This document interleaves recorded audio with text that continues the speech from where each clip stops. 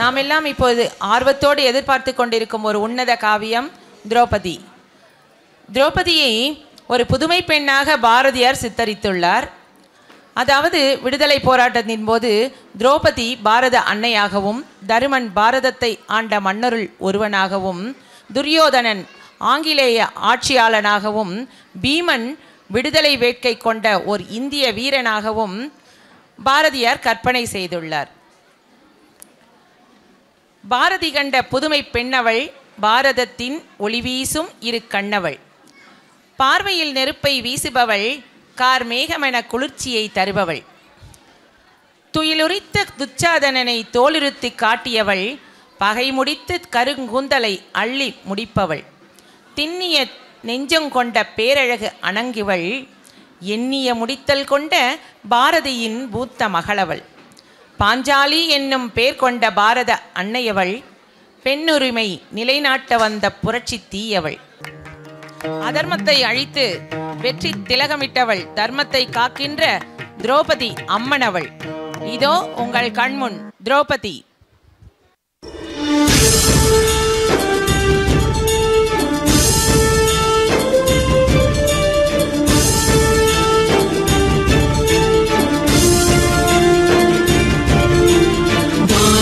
தொட்டது வேள்வித்தி, வேள்வியை முடித்தாள் பெண்ணொருத்தி, பெண்குலம் போற்றும் பத்தினி தீ, அவளது நாமம் திரௌபதி. வானை தொட்டது வேள்வித்தி, வேள்வியை முடித்தாள் பெண்ணொருத்தி, பெண்குலம் போற்றும் பத்தினி தீ, அவளது நாமம் திரௌபதி.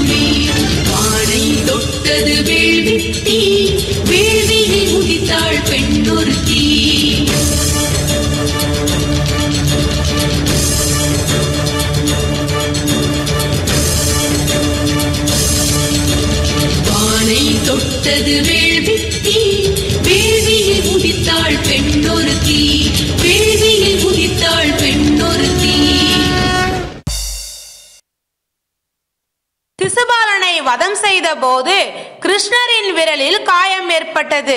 அதனை கண்ட திரௌபதி விரைந்து கிருஷ்ணரிடம் வந்தாள். அப்போது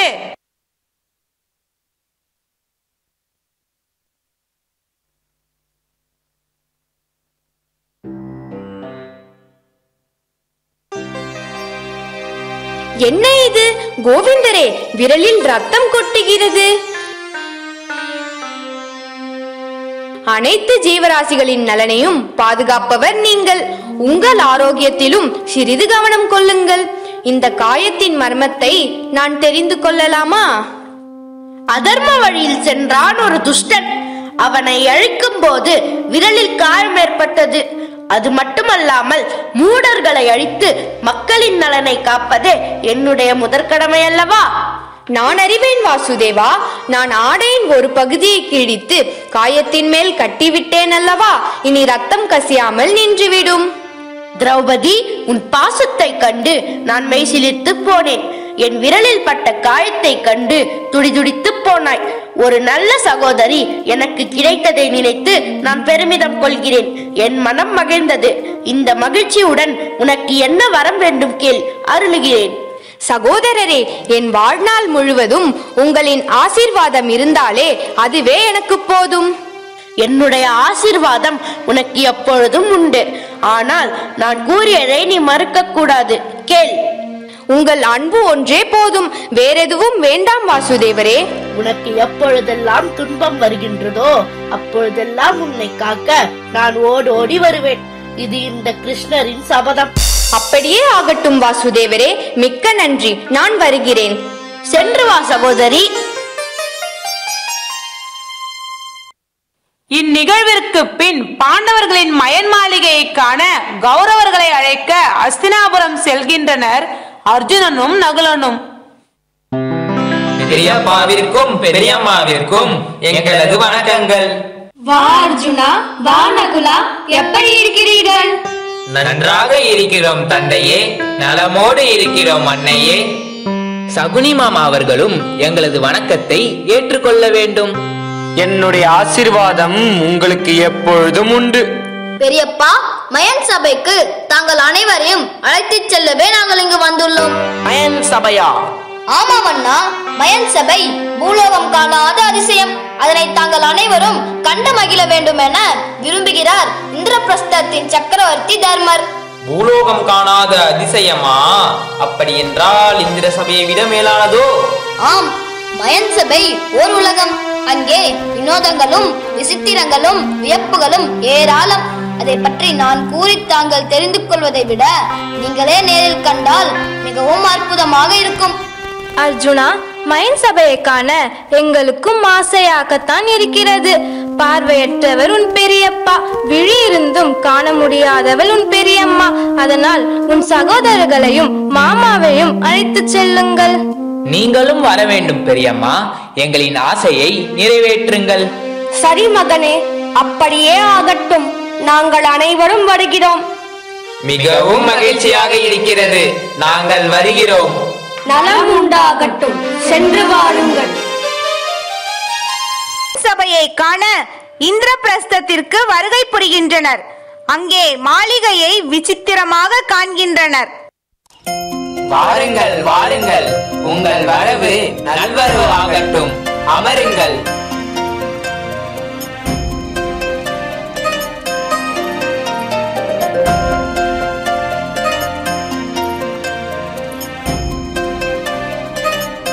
துச்சாதனா, இது மயன் சபை அல்ல, மாய சபை. எனக்கும் அப்படித்தான் தோன்றுகிறது மாமா. விருந்து ஏற்பாடு உங்களுக்காக காத்திருக்கிறது. முதலில் மாளிகையை சுற்றி பார்க்கிறோம், பிறகு விருந்தோம்பலை ஏற்கிறோம். அப்படியே ஆகட்டும். நானும் உன் அன்னையும் இங்கேயே இருக்கிறோம். நீங்கள் சென்று வாருங்கள். உத்தரவு மகாராஜா.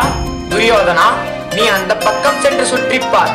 நானும் துச்சாதனனும் வேறு பக்கம் செல்கிறோம். அப்படியே ஆகட்டும் மாமா.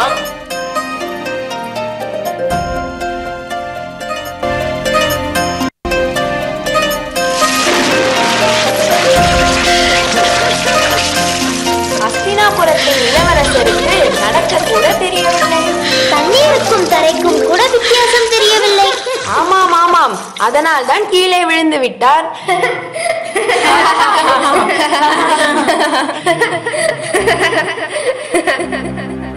அனைவரும் அமைதியாக இருங்கள். நாம் சிரிப்பதை கண்டால் இளவரசருக்கு கோபம் உண்டாகும். கோபம் வரட்டுமே, விழுந்தால் சிரிக்கத்தானே செய்வார்கள். ஆமாம் ஆமாம், விழுந்தால் சிரிக்கத்தானே செய்வார்கள். விழுந்தால் சிரிக்க கூடாது, உதவ வேண்டும். என்ன உதவ வேண்டுமாம்? இது நன்றாக இருக்கிறதே. அவர் மாபெரும் வீரர், அஸ்தினாபுர சாம்ராஜ்யத்தின் இளவரசர். நடக்க தெரியாமல் கீழே விழுந்தால் எப்படி உதவ முடியும்? நடக்க தெரியாதவர் நாட்டை எவ்வாறு ஆழ்வார்? பாருங்கள், நாம் அனைவரும் போகலாம்.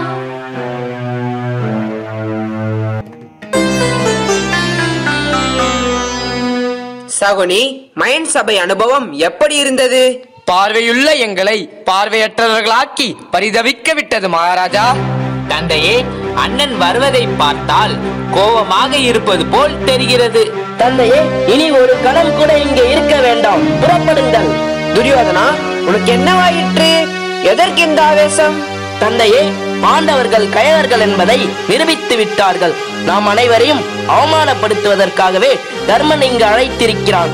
அவர்களின் பராக்கிரமத்தை மார்த்தட்டி காண்பதற்காகவே இந்த அழைப்பு. புறப்படுங்கள் தந்தையே, இப்போதே இங்கிருந்து வெளியேறலாம். துரியோதனா, என்னதான் நடந்தது? மாமா, என்னை அவமானப்படுத்துவதற்காகவே இந்த மயன் சபையை உருவாக்கி உள்ளார்கள் அந்த பாண்டவர்கள். தண்ணீர் என்று நினைத்து கால் பதித்தேன், அது தரையாக மாறியது. தரை என்று நினைத்து கால் பதித்தேன், அது தண்ணீராக மாறியது. நான் கால் தவறி விழுந்து விட்டேன். இதை கண்ட அந்த அகம்பாவம் பிடித்த திரௌபதி எக்காரமிட்டு சிரித்தாள். அர்ஜுனன் வந்து மயன் சபையை காண அழைத்த போதே இதில் ஏதோ சூழ்ச்சி இருக்கிறது என்று நினைத்தேன். அது சரியாகத்தான் இருக்கிறது.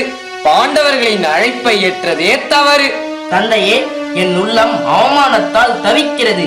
என்னை நினைத்தால் எனக்கே வெறுப்பாக இருக்கிறது. நீங்களே சொல்லுங்கள், இந்த அவமானத்தால் நான் உயிர் வாழத்தான் வேண்டுமா? தீயில் கருகி வேகட்டுமா? விஷத்தை பருகி சாகட்டுமா? கடலில் மூழ்கி மாளட்டுமா? சொல்லுங்கள் தந்தையே, சொல்லுங்கள்.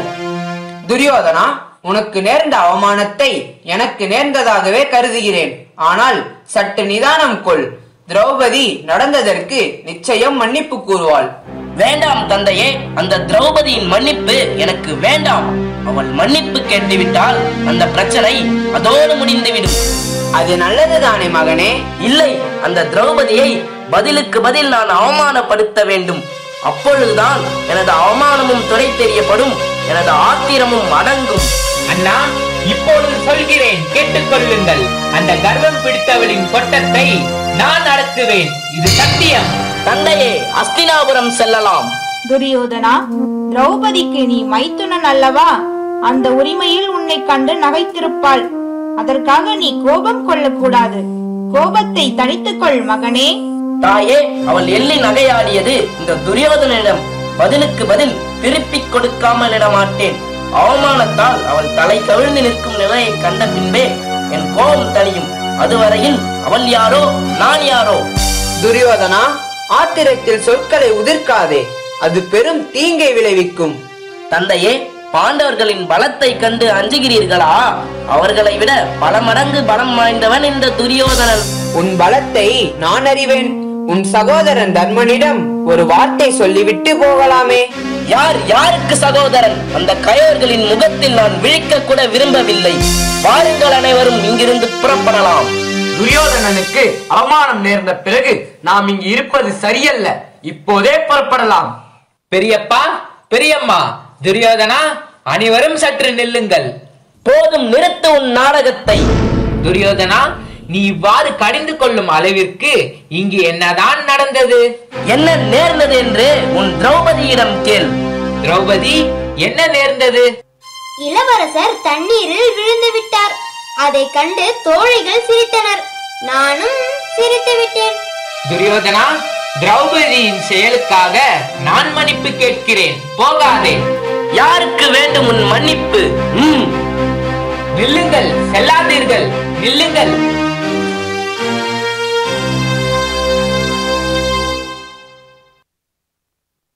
கௌரவர்களின் கோபத்தை கண்டு குழப்பத்தில் மூழ்கிறான் சகாதேவன். இனி நடக்க இருக்கும் நிகழ்வு எப்படி இருக்கும் என்பதனை தன் குறிப்பார்த்தல் மூலம் கணிக்கின்றான் சகாதேவன். என்ன சகாதேவா, ஏன் மௌனமாக இருக்கிறாய்?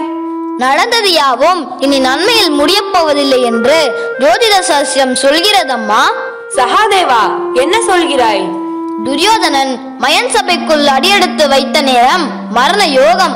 திரௌபதி அவரை கண்டு எள்ளி நகைத்தது திரௌபதியின் கெட்ட நேரத்தை குறிக்கிறது. சனியும் செவ்வாயும் ஒன்றை ஒன்று நேராக பார்த்து கொண்டிருந்த காலம். அதே நேரத்தில் நான் சில கெட்ட சகுனங்கள் நிகழ்ந்ததை கண்டேன் அம்மா. மழையில்லா காலத்தில் விண்ணில் இடித்தது. பகலில் கோட்டான்கள் அலறின. யாகசாலையில் பச்சை மரம் பற்றி எரிய கண்டேன் அம்மா. இந்த பலனை இப்பொழுது என்னால் உணர முடிகிறது. திரௌபதியின் சிரிப்பால் சினம் கொண்டான் அண்ணன் துரியோதனன். துரியோதனனின் சினம் என்னும் தீ நம்மை நிச்சயம் தீண்டும். சகாதேவா, நடந்தது நடந்து விட்டது. இப்பொழுது என்ன செய்வது? அண்ணா, என்றோ எழுதி முடிக்கப்பட்ட தீர்ப்பை இன்று திருத்தி எழுத முடியுமா? அண்ணா, இனி நாம் எடுத்து வைக்கும் ஒவ்வொரு அடியும் எச்சரிக்கையுடன் எடுத்து வைக்க வேண்டும். நம் பாதையில் முள் இருக்கலாம், கல் இருக்கலாம். ஏன் நம்மையே உள்ளிழுக்கும் பள்ளமும் இருக்கலாம். இனி நாம் தான் எச்சரிக்கையுடன் இருக்க வேண்டும். துரியோதனனின் கோபத்தை கண்டு அஞ்சு வாழச் சொல்கிறாயா சகாதேவா?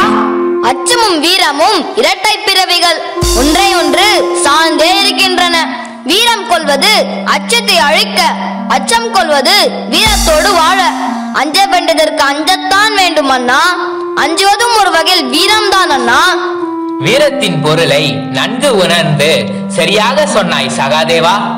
அண்ணா, நாம் ஹஸ்தினாபுரம் சென்று துரியோதனனை சமாதானம் செய்யலாமா? அது துரியோதனனின் கோபத்தை மேலும் தூண்டச் செய்யும். சிறிது காலம் நாம் இச்சம்பவத்தை மறந்து விடுவதே நல்லது. மறந்து விடுவதல்ல, நினைவில் நிறுத்திக் கொள்வதே நல்லது. அப்போதுதான் நாம் எச்சரிக்கையுடன் இருக்க முடியும். சகாதேவன் சொல்வது முற்றிலும் உண்மை.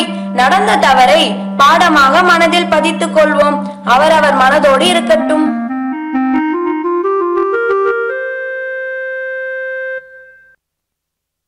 கோபம் கொண்ட துரியோதனன் பாண்டவர்களை வீழ்த்த தன் மாமாவிடம் ஆலோசனை கேட்கின்றான். மாமா, இந்த பாண்டவர்களை நாம் எப்படி வீழ்த்துவது? பாண்டவர்களை யுத்தத்தில் வீழ்த்துவது ஆகாத காரியம். சூழ்ச்சி செய்வதற்கும் அவர்கள் இப்பொழுது நம் வசத்தில் இல்லை.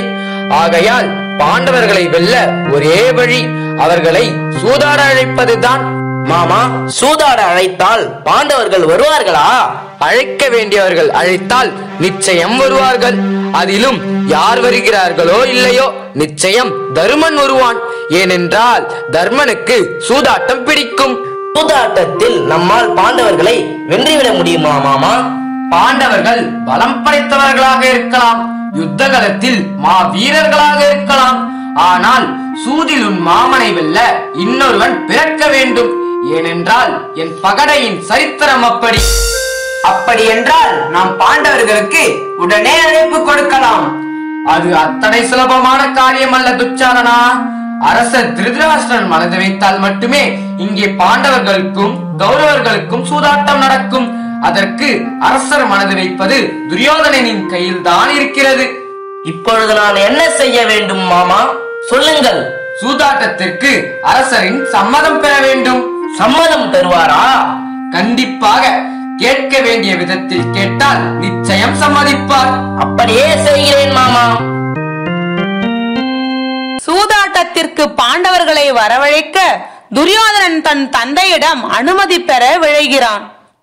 தந்தையே துரியோதனா, தந்தையே, அஸ்தினாபுரத்தின் இளவரசனாக அல்ல, உங்கள் அன்பு புத்திரனாக உங்களிடம் மனம் விட்டு பேச வந்துள்ளேன். அனுமதி உண்டா? உனக்கு இல்லாத உரிமையா? சொல். தந்தையே, சத்திரியனின் சந்தோஷமே அவன் மானமும் மரியாதையும் தான். என்ன சொல்கிறாய் துரியோதனா? தந்தையே, இந்திரபிரசத்தின் பேரரசு குறித்து தங்களின் எண்ணம் என்னவென்று நான் தெரிந்து கொள்ளலாமா? பாரதம் முழுவதும் அண்ட சாம்ராஜ்யமாக உயர்ந்தோங்கி நிற்கிறது இந்திரபிரஸ்தம். அதில் தங்களுக்கு மகிழ்ச்சி தானா? சொல்லுங்கள் தந்தையே. ஒரு வகையில் மகிழ்ச்சிதான். மற்றொரு வகையில் இந்த மௌனத்திற்கு என்ன அர்த்தம் தந்தையே? இந்திரபிரசத்தின் செல்வங்கள் காடாய் குவிந்திருக்கிறது. வெறும் காடாய் கிடந்த இடங்கள் அனைத்தும் மாளிகையாகவும் கோட்டை கோபுரங்களாகவும் பேரரசாக உயர்ந்து நிற்கிறது. பாண்டவர்களுக்கு சேவை செய்யும் ஆட்கள் 10 லட்சத்திற்கும் தாண்டுவார்கள்.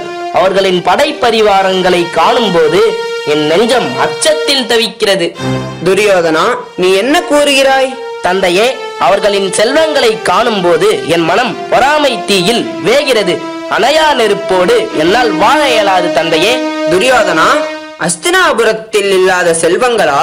நீ ஏன் பாண்டவர்களிடத்தில் பொறாமை கொள்கிறாய்? இந்த பொறாமை தீயை போக்கிவிடு மகனே. இல்லையேல் அது பெரும் நாசத்தையே நமக்கு நல்கும். சத்திரியனுக்கு வையகமே வசப்பட்டாலும் அவன் அடுத்த உலகை வெற்றி பெற வேண்டும் என்று நினைக்க வேண்டும். சத்திரியனின் ஆசை ஒரு எல்லைக்குள் அடங்காது. ஆகவே பாண்டவர்களின் ராஜ்யம் நம் வசமாக வேண்டும். இந்திர பிரசத்தம் நமது ராஜ்யத்தோடு இணைய வேண்டும். துரியோதனா, அது எப்படி சாத்தியமாகும்? தந்தையே, தாங்கள் மனது வைத்தால் அது நிச்சயம் சாத்தியமாகும். துரியோதனா, சுற்றி வளைத்து ஏதோ கூற வருகிறாய். அதை கூறிவிடு. என்னிடம் என்ன தயக்கம்? பாண்டவர்களை சூதாட அஸ்தினாபுரம் அழைக்க வேண்டும் தந்தையே. துரியோதனா, சூதாட்டமா? ஆம் தந்தையே. சூதில் பாண்டவர்களை வென்றால் இந்த உலகம் நம்மை தூற்றுமே. உலகம் 1000 கூறட்டும், அதை பற்றி கவலைப்பட்டு கொண்டிருந்தால் நமது சந்தோஷம் போய்விடுமே. உங்கள் புத்திரனின் மானம் முக்கியமா அல்லது ஊர்பழி முக்கியமா? தந்தையே, பாண்டவர்களிடம் நாம் சூதாடத்தான் வேண்டும், இல்லையேல் என் மரண ஊர்வலம் நடக்கும். அப்படி கூறாதே மகனே, நான் வாழ்வதே உனக்காகத்தான். எது நடக்க வேண்டுமோ அது நடக்கட்டும். யார் அங்கே? வணங்குகிறேன் மன்னா. நான் அழைத்ததாக விதுரனை அழைத்து வா. உத்தரவு அரசே.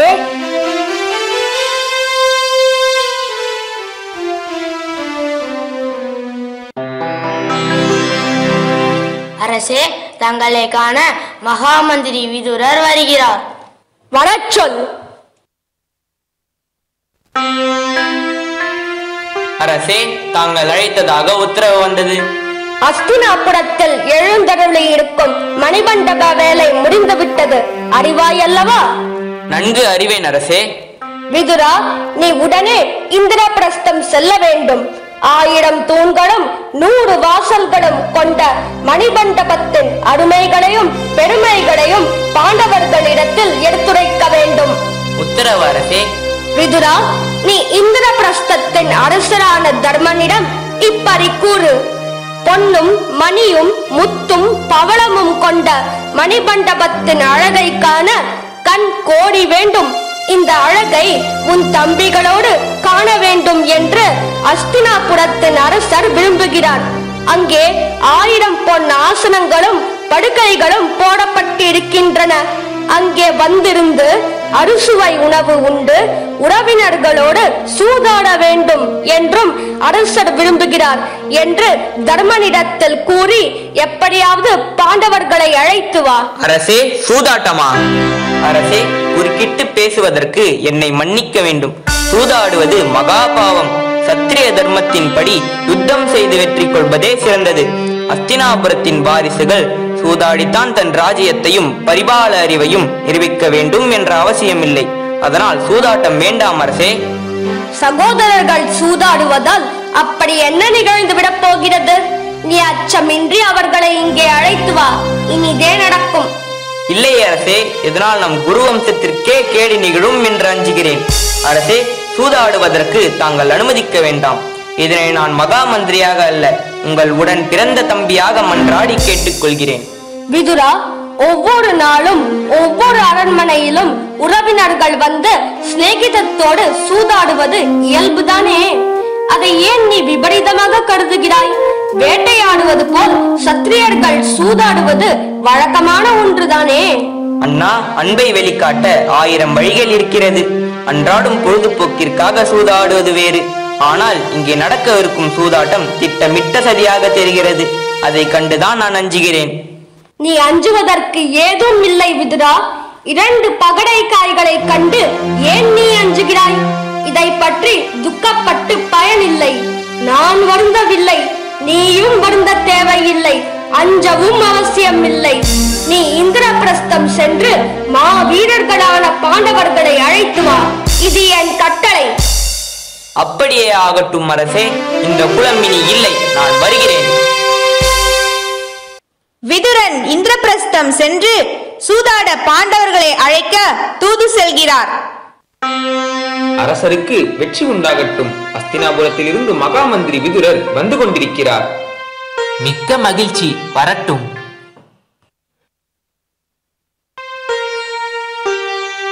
வருக வருக சித்தப்பா. நாங்கள் உங்களை சற்றும் எதிர்பார்க்கவில்லை. இங்கே எழுந்தருளி எங்களை மகிழ்ச்சி கடலில் ஆழ்த்தி விட்டீர்கள். ஒரு முக்கிய செய்தியோடு வந்திருக்கிறேன். உங்களோடு சற்று பேச வேண்டும். அனைவரும் நலமா? அன்னையே, தாங்களும் நலம்தானே? மிகுந்த நலமுடன் இருக்கிறேன் விதுரா. அஸ்தினாபுரத்தில் அரசர் நலமா? அனைவரும் நலமே அன்னையே. சித்தப்பா, உங்கள் திடீர் வருகைக்கு காரணம் எதுவும் உண்டா? காரணம் உண்டு. பாண்டவர்கள் கௌரவர்களுடன் சூதாட வேண்டும் என்பது கௌரவர்களின் விருப்பம். என்ன சூதாட்டமா? அஸ்தினாபுரத்தில் எழுந்தருளி இருக்கும் மணிமண்டபத்தின் அழகை ரசித்து விருந்துண்டு சூதாட வேண்டும் என்பது மன்னரின் கட்டளை. அதனால் உங்களை அழைக்கவே நான் வந்தேன். பெரியப்பா அழைத்திருக்கிறார் என்றால் அதனை நாங்கள் மறுக்க முடியாது. அனைவரும் மறுக்காமல் அஸ்தினாபுரம் வருகிறோம் சித்தப்பா. நன்று, நான் வருகிறேன்.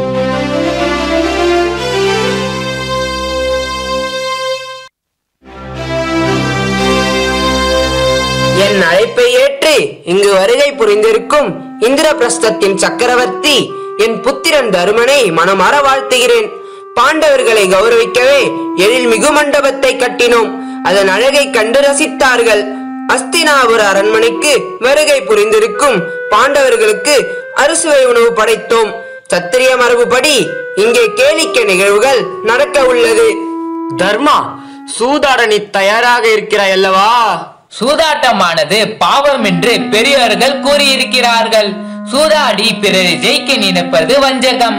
சூதாட்டத்தில் ஒருவன் வல்லவன் என்பதால் அவன் புகழப்படுவதில்லை. அப்படிப்பட்ட இந்த ஆட்டம் நமக்கு வேண்டாம். இதில் ஒருவன் மற்றவனை வெல்வது மோசமான காரியம். ஆடத் தெரிந்தவன் வெல்வான், ஆடத் தெரியாதவன் தோற்பான். இதில் மோசம் எங்கிருந்து வந்தது? வேதம் நன்றாக ஓதியவன் வேதம் அறியாதவனை வெல்வான், அதுவும் மோசம்தானா? கல்வி கற்றவன் கல்வி கல்லாதவனை வெல்வான், அதுவும் மோசம்தானா? அறிந்தவன் வெல்வதும் அறியாதவன் தோற்பதும் மோசம் என்றால் ஆட்டத்தில் ஜெயிப்பதும் மோசமே. யுத்தமாயினும் சரி, வேறு எந்த உலக காரியமாயினும் சரி, ஒரு விஷயத்தில் பலமுள்ளவன் வெல்வான், பலமில்லாதவன் தோற்பான். பலமுள்ளவனை மோசக்காரன் என்று கூறுவதுண்டோ? ஆடுவதில் தர்மனுக்கு பயம் இருந்தால் ஆட வர வேண்டாம். அதை விட்டு மோசம் என்று இதை பழிக்க தேவையில்லை. ஆட்டத்திற்கு அழைக்கப்பட்டு நான் மறுப்பதில்லை. விதியின் விருப்பப்படி எல்லாம் நடக்கட்டும். எனக்கு எதிரே பந்தயம் வைப்பவன் யார் என்பது தெரிந்த பிறகு ஆட்டத்தை தொடங்க நான் தயார். செல்வத்தை நான் கொடுப்பேன், எனக்காக என் மாமன் சகுனி ஆடுவார். ஒருவனுக்காக மற்றொருவன் ஆடுவது தவறு என்று எனக்கு தோன்றினாலும் உங்கள் இஷ்டப்படியே நடக்கட்டும்.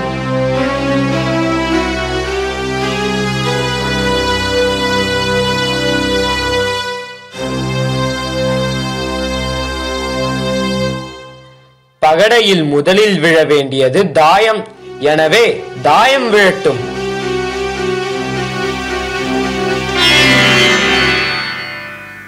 துரியோதனா, தாயம் விழுந்தது.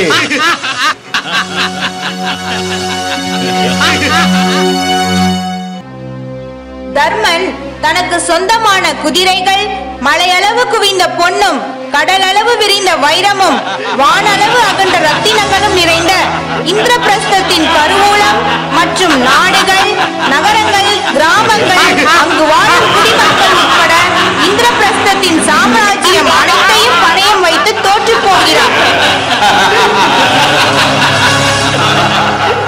இனி எதை பணயமாக வைப்பது என்று யோசிக்கும் போது உடன் பிறந்த சகோதரர்களை பணயம் வைக்கிறார். இதை கண்டு எள்ளி நகைக்கிறார்கள் கௌரவர்கள். இறுதியாக தன்னையே பணயம் வைத்து வேறு வழியின்றி திரௌபதியையும் பணயம் வைக்கிறான். அண்ணா, வேண்டாம்.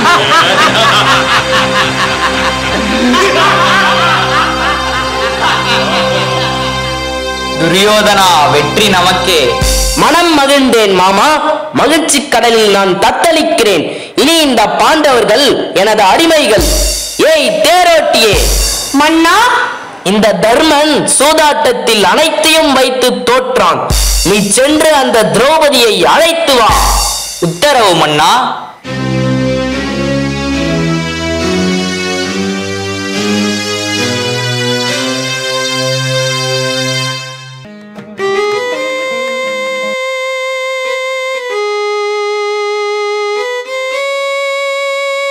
மகாராணி, வணங்குகிறேன். பிரிதிகாமி, ஏன் அழுது கொண்டே வருகிறாய்? சக்கரவர்த்தி தர்மன் சூதாட்டத்தில் நாடு, நகரம், பொன், பொருள், தம்பிகள் 4 உட்பட உங்களையும் பணைய வைத்து தோற்றுவிட்டார். என்ன கூறுகிறாய் பிரிதிகாமி? ஆம் இளவரசி. இளவரசர் துரியோதனன் அவைக்கு உங்களை அழைத்து வர சொன்னார். பிரிதிகாமி, என் நிலையை புரிந்து கொள். ஆடவர் நிறைந்துள்ள அவையில் ஒரு பெண்ணை அழைத்து வருவது தர்மம் என்று அங்கே உள்ள பெரியோர்கள் கூறினால் நிச்சயம் அங்கே இந்த குலமகள் பிரவேசிப்பேன் என்று கூறு. இப்பொழுது நீ செல். உத்தரவு மகாராணி.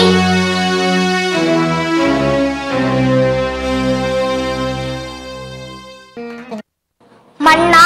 பிரதிகாமி, எங்கே அந்த திரௌபதி? மன்னா, நீங்கள் அழைத்ததாக திரௌபதியை அழைத்தேன், வர மறுத்து விட்டார். அப்படியா கூறினாள்? உச்சாதனா, நீ சென்று அந்த அடிமை திரௌபதியை இழுத்து வா. உத்தரவு அண்ணா, தங்கள் ஆணைப்படியே செய்கிறேன். அவள் வர மறுத்தால் விலங்கை போல் கட்டி இழுத்து வா. அப்படியே செய்கிறேன் அண்ணா. அவளிடம் சொல், இனி நீ துருபதனின் மகள் அல்ல, பாண்டவர்கள் ஐவரின் மனைவி அல்ல, இந்த கௌரவர்களின் அடிமை என்று. உங்கள் ஆணையை நிறைவேற்றுகிறேன் அண்ணா, விடை கொடுங்கள். விரைந்து சென்று அந்த அடிமையை அவை முன்னே இழுத்து வந்து நிறுத்து.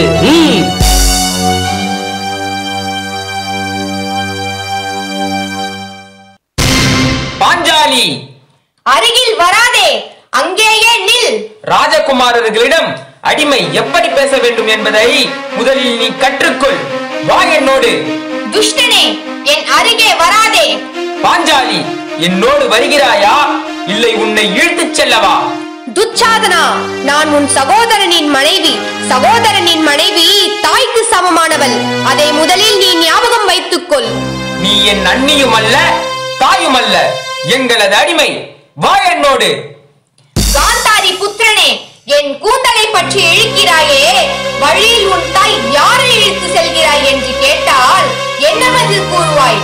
துச்சாதனா, இப்பொழுது நான் இருக்கும் நிலையில் பெரியோர்கள் முகத்தில் விழிக்க கூடாது, அதனால் விட்டுவிடு. நீ ஒரு அடிமை, உனக்கு எந்த நிலையும் ஒன்றுதான்.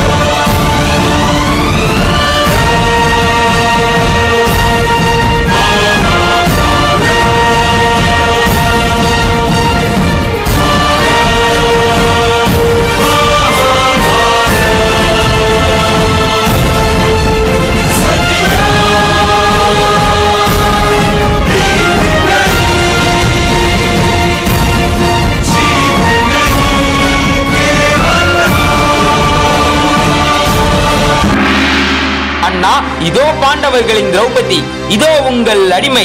அடிமை திரௌபதி, அன்று மயன் சபையில் என்னை கண்டு எள்ளி நகையாடினாய் அல்லவா? இன்று உன் நிலையை கண்டு அஸ்தினாபுரமே சிரிக்கிறது பார். அடே துரியோதனா, எங்கள் திரௌபதியை இழுத்துரைக்கும் உன் நாவை துண்டாக்கி விடுவேன். அடே பீமா, வாயை மூடிக்கொண்டு மண்டியிட்டுக்கிற, இல்லையேல் உன் தலையை துண்டாக்கி விடுவேன். துரியோதனா, இந்த அடிமைகளை மன்னித்து விடு. இத்தனை நாளாக சத்திரியர்களாக இருந்தவர்கள் தானே நாம் அடிமைகள் தான் என்று உணர சிறிது கால அவகாசம் வேண்டும் அல்லவா? அதுவரை இந்த அடிமைகளுக்கு உயிர் பிச்சை கொடு. அஸ்தினாபுரத்தின் ஆன்றோர்களே, சான்றோர்களே, பெரியோர்களே, ஞானியர்களே, இந்த அபலையின் குரலை கேளுங்கள். மருமகனே திரௌபதி இந்த அவையோரிடம் எதையோ கேட்க நினைக்கிறாள். கேட்கட்டுமே, உன் அடிமைக்கு கொஞ்சம் அனுமதி கொடு. அஸ்தினாபுரத்தின் குலமகள் திரௌபதி உங்கள் முன் கண்ணீர் வடித்து நிற்கிறார். பிதாமகரே, தலைகுனியாதீர்கள். நான் குருவம்சத்தின் குலமகள் திரௌபதி வந்திருக்கிறேன். என் பாவம் நிறைந்த வணக்கத்தை ஏற்றுக்கொள்ளுங்கள். தாங்கள் வீரத்தின் சின்னம், அஸ்தினாபுரத்தின் காவலர் நீங்கள். என்னை நிமிர்ந்து பாருங்கள். உங்கள் குலமகளின் கூந்தலை பற்றி இழுத்து வந்துள்ளான் ஒரு துஷ்டன். நான் பிறந்தது பாஞ்சால வம்சத்தில். அங்கே பெண்ணின் மானத்தை காக்க உயிரையும் துறப்பார்கள். தங்களின் குருவம்சத்தின் வழக்கம் என்ன பிதாமகரே? கட்டிய மனைவியை சூதாட்டத்தில் பணயம் வைப்பதா? சொல்லுங்கள். தாங்கள் புனிதமே நிறைந்த கங்கையின் மைந்தர் என்பது சத்தியம் என்றால், தாங்கள் தர்மத்தின் பாதையில் நடப்பது உண்மை என்றால், பிதாமகரே, நான் கேட்கும் ஒரே ஒரு கேள்விக்கு மட்டும் தங்களால் விடை கூற இயலுமா? மகளே திரௌபதி, என்னை எவ்வாறு அழைக்காதீர்கள். நான் கேட்கும் கேள்விக்கு மட்டும் பதில் கூறுங்கள். கேள் மகளே.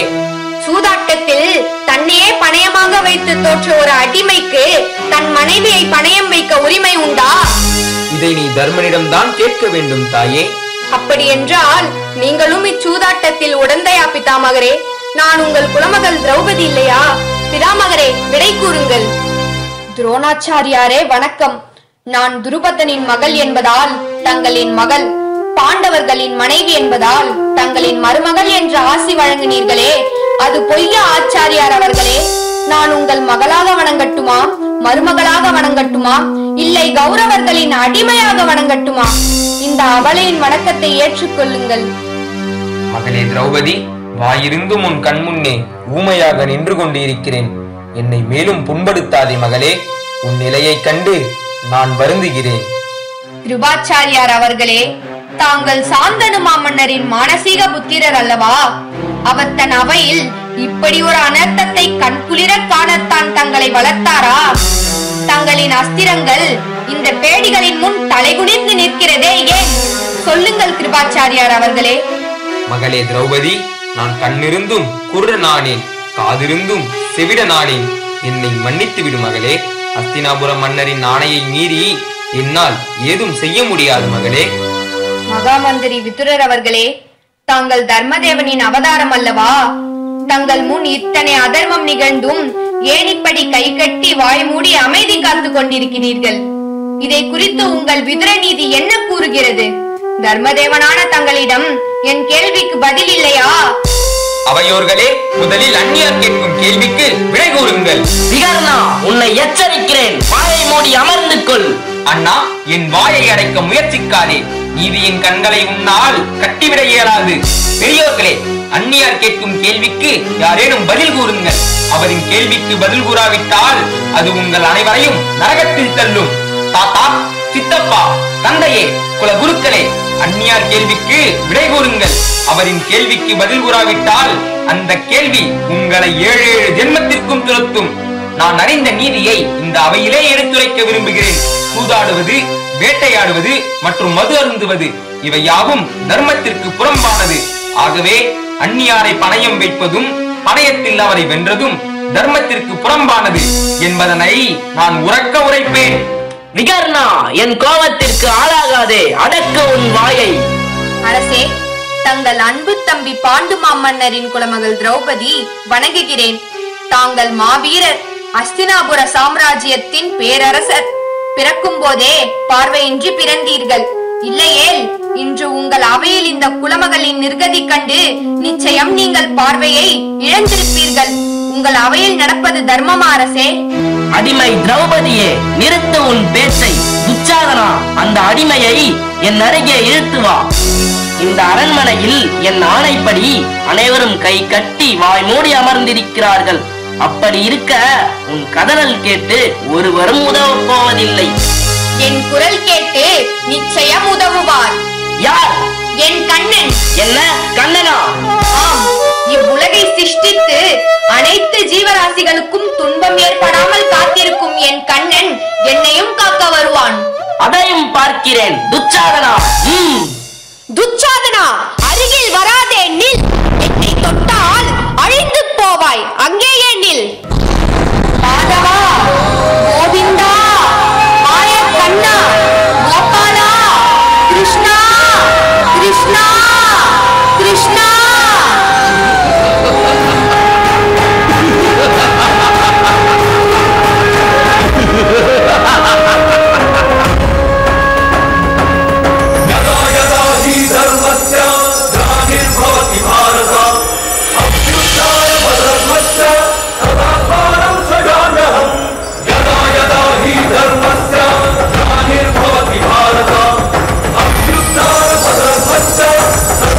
धर्मस्य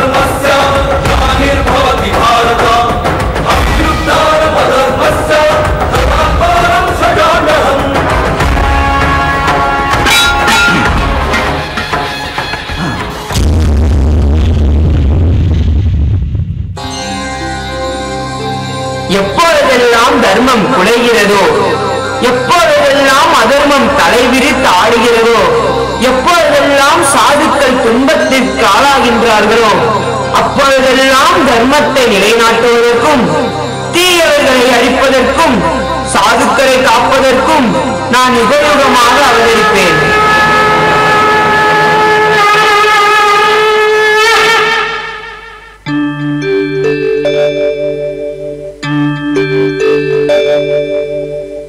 यदा यदा हि धर्मस्य ग्लानिर्भवति भारत अभ्युत्थानम् अधर्मस्य तदात्मानं सृजाम्यहम् परित्राणाय साधूनां विनाशाय च दुष्कृताम् धर्म संस्थापनार्थाय संभवामि युगे युगे संभवामि युगे युगे संभवामि युगे युगे.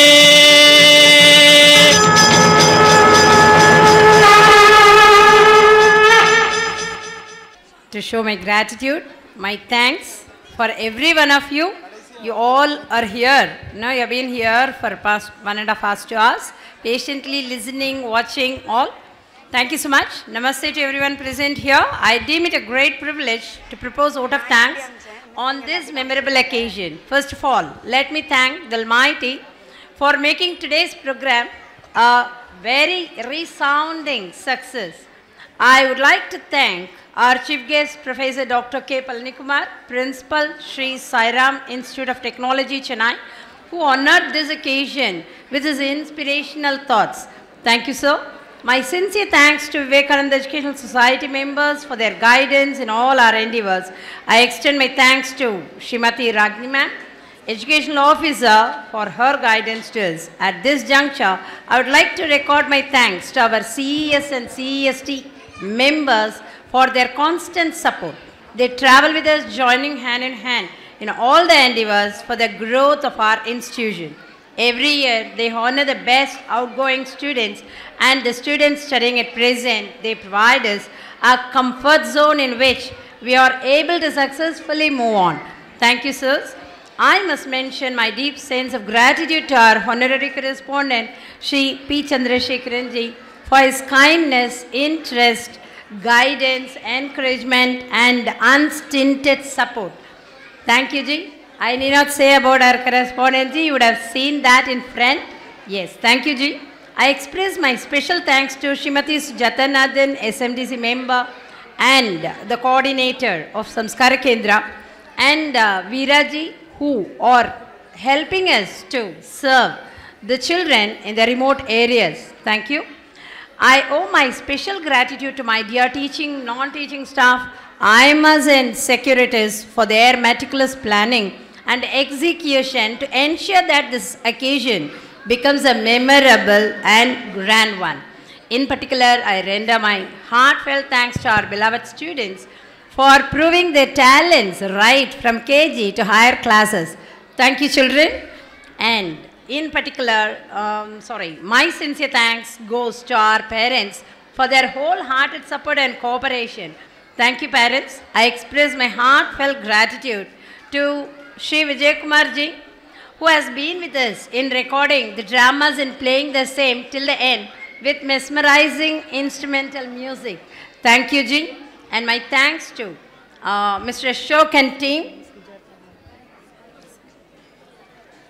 Mr. Ashok and team for beautiful makeup and the sound service who provided colorful lights, and Mr.